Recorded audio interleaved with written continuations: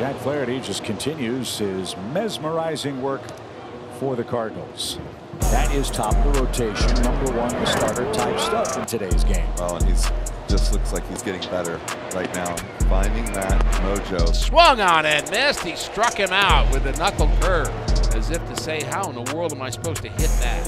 Everything still plays off that fastball. He has that in and out, down.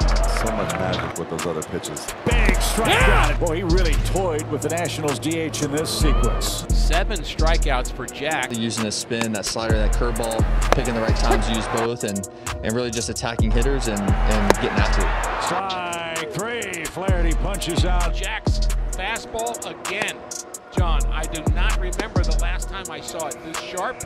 He's nasty, and he's got 4 pitches, 5 pitches, really. So, Jack's one of the best pitchers in the big leagues, and, when he's on, he's really on.